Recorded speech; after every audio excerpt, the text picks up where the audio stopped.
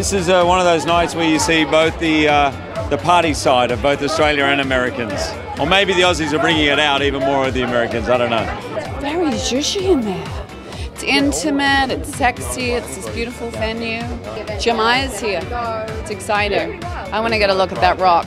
I mean, I've got some bling tonight, but I reckon the other one is bigger.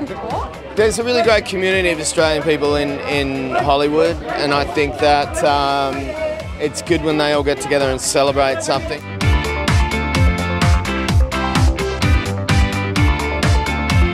It is so great to be here at the G'day USA Gala with so many Americans and, of course, all you Aussies.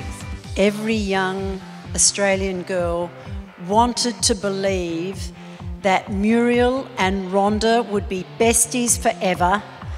And now, with the team from Muriel's wedding, I want to thank Toni, Collette and Rachel Griffiths for being besties. It is a real treat for Toni and I to co-host tonight's gala and celebrate the achievements of two Australians whose talent has truly been heard around the world.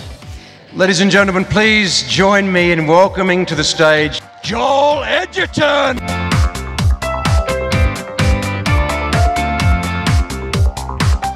Dr. George, where are you? There you are. It makes it all the more a great honour for me to be honoured alongside of you. Cause my romance doesn't need one thing but you. Huge congratulations to our honorees tonight, the Men of the Year, Joel Edgerton and George Miller.